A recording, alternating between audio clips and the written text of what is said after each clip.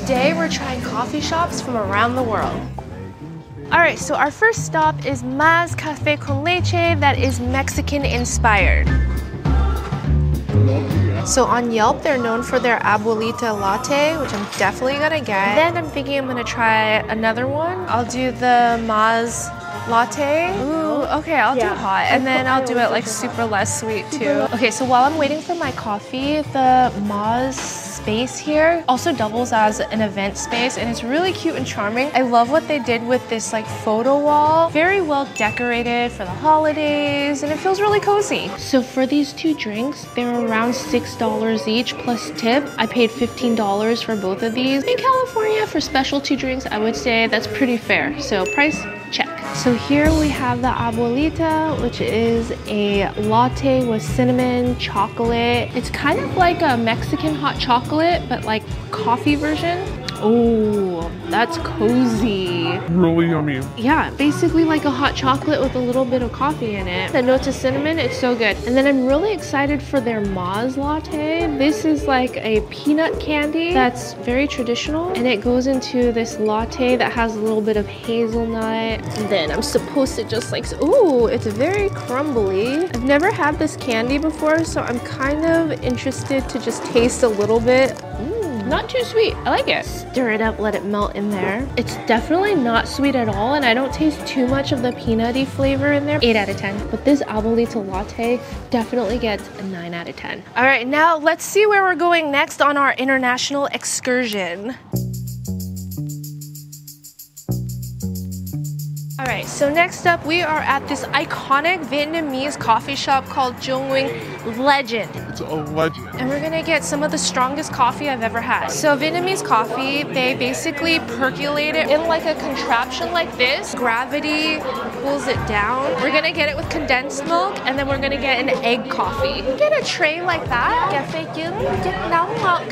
So fun fact, I don't know if you guys know this, but I am Vietnamese, but also that Vietnam is the largest producer of coffee beans these days. So it's gotta be good. Thank you. The hot egg coffee will come right over. And to really qualify the Vietnamese coffee experience, I have my mom. So this coffee, as I was telling you guys earlier, they basically put the coffee grounds on top, fill it with hot water, and then just let it drip down. But it is so strong. You fill it up with this much ice to dilute it. It's like mud water. Ooh. Hello. And this right here is a Vietnamese egg coffee. It's kind of like a tiramisu without the cakey part. They just whip up egg with condensed milk, this delicious thick ooey gooey milky syrup, and then they top it with cocoa powder. Try the egg part. Sweet. Okay, so you're supposed to drink it together with the hot coffee, but it is so hot. It tastes like a flan. Yeah, it tastes like a flan, like another Vietnamese dessert. Ooh, and this tray right here, it comes with this handmade cookie. A little biscuit. Ooh. It's not like anything that you've ever had at like normal coffee shops like Starbucks. It's very watery with like a layer of creaminess in there, but it's not like milk. It's good. Yeah, it's really good. Not too creamy either. Yeah, and then this is done percolating. Look at the coffee. Whoa! Look at the coffee grounds inside. And then what's cool about this cap is that you use it to rest coffee grounds on top so it doesn't get dirty. Let me try this by itself. So strong. It is so strong. Oh my god, it's literally like mud. And then you add a little bit of the condensed milk in. Stir, stir, stir. You're actually supposed to add a lot in because it's so bitter. And you can drink it hot like this, or you can dilute it with this cup of ice here, which I always need to do because it's so freaking strong. Okay, so let's talk about the aesthetic. It's very nice with their little setup there. It reminds me of any other coffee shop. The price, let me tell you, this tray was $10. This egg coffee was like $6.50, so together it was a little over $15. I would say that's on the expensive side. 7 out of 10, a 9 out of 10. It's a little bit sweet to me, so 8 out of 10. Okay, and then this one, 6 out of 10. 6 out of 10. I'm probably not gonna sleep tonight. Stop getting the planes! Now we are headed to Japan, not exactly Tokyo, since it's in an office park. This is Lagu Cafe, a Japanese deli that we're gonna try to find some special Japanese snacks and drinks. So these are very interesting. You have melon cream latte, a matcha latte, of course, seaweed spread butter. I'm so curious about this. We should have tried this for the Japanese snacks video. I'll definitely get a hot hojicha latte, and then I'll try your sakura latte if you can make that not sweet.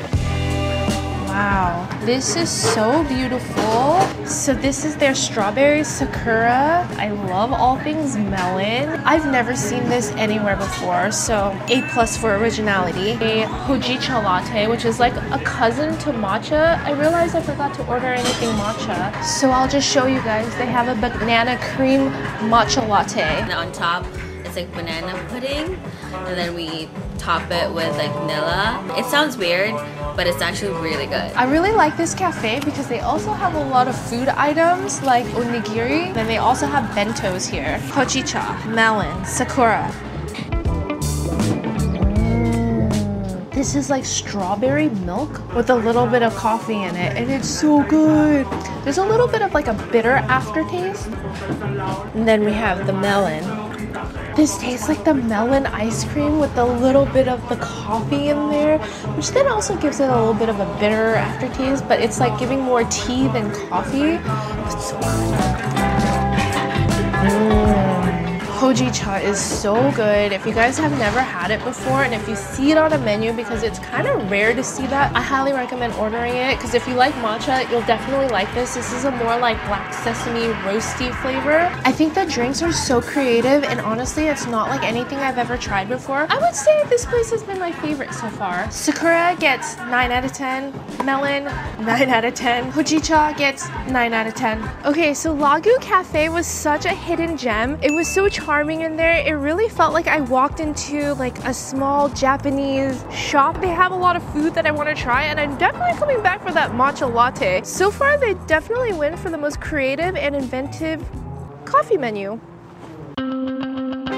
So here we're headed to Utopia European Cafe. It's giving a little bit of British vibes, a little bit of Paris vibes with the locks, but stay tuned till the end to see if I found the most epic French cafe. But since we chose Turkish coffee, I found this place that has all of our Turkish delights. Should we go right there? But I love that they also have a lot of Eastern European pastries like boraks, baklava, pastries that you don't find at everyday coffee shops. These Turkish delights are like jelly candy with coconut and nuts inside, and they're so delicious. There's even a candy section, Kinder, Milka, ooh, dark chocolate with pistachio. Hi!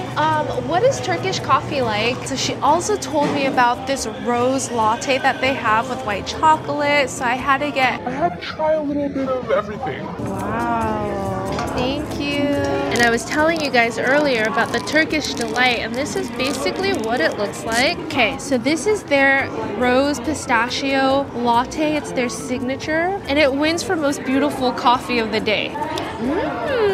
That's really nice. It's very floral with the rose. I always ask for not sweet because after a while it just becomes like dessert, and I want to taste the coffee in there, right? I'd have to say this probably so far is the best coffee I've had all day. This is the Turkish coffee. What the girl at the register told me is that it's actually not as strong as espresso. So I wonder if this will be less strong than the Vietnamese mud water we had. There's like an acidicness to it. It's definitely not as strong as the Vietnamese one. I have to agree with that. It's not bad. I can definitely sit and like just sip on this. Price wise, this was close to $10 with tax, and this one ended up being $8. So the price is on the higher side for these luxury drinks. It's so cute in there. I love that it was kind of like a little mini market too. You can find Turkish treats that you never would find anywhere. Drinks wise, I'm gonna give the Turkish coffee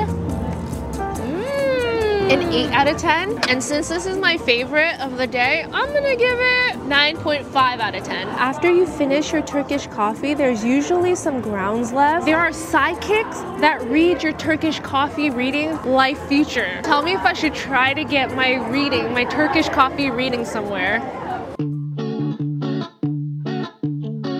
And now we're headed to Italy in a shop that looks like it's straight out of Tuscany. It's called Storico Cafe, Articoli, and Gelato. Let's go. Ooh, it's also a cafe and spaghetteria. Oh, their menu looks really interesting.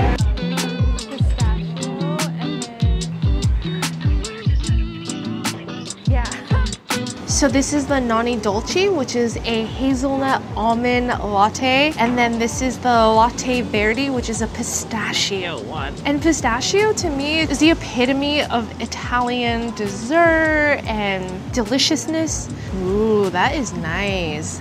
That is really smooth and nutty. It definitely tastes, that's really nice. This is really good. It doesn't taste like the synthetic like syrups that they put in. And then this one, you get a lot of almond there, or hazelnut. Or both. That one is super delicious. It's kind of like an amaretto cookie. It's like an almond cookie. And this one is the only one that really worked on their latte art. All the other ones that we've been to so far has not really given me the beautiful like heart lattes. So I expect nothing less from an Italian espresso cafe. This one ended up being cheaper than all the rest. 2 drinks with tip ended up being just $10. So each one I think averaged to like $4.50. That's really good for coffee here. The aesthetic and the decor is also a spaghetteria. So they had like a gelato bar, they make fresh pasta here. It's kind of built in with their restaurant. I am your godmother. I'd say it was very like Italian feeling. I'm gonna give the Nani Dolce an 8 out of 10. And then the pistachio, I'll also give it an 8 out of 10.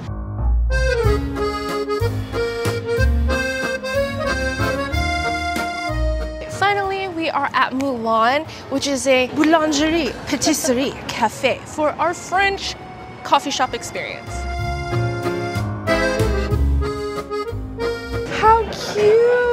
What's like the most French coffee that you have? All right, so Café au lait is very classic French coffee drink. It's 2 shots of espresso and then it's filled the rest of the way with milk. Basically like a latte. And then I ordered another one. It's called a chocolate chaude, which is basically a hot chocolate with a shot of espresso in there. And then of course we can't go to a French coffee shop without getting some pastries. We got a butter croissant, like the cutest little butter croissant, and a chocolate croissant. This place is poppin'.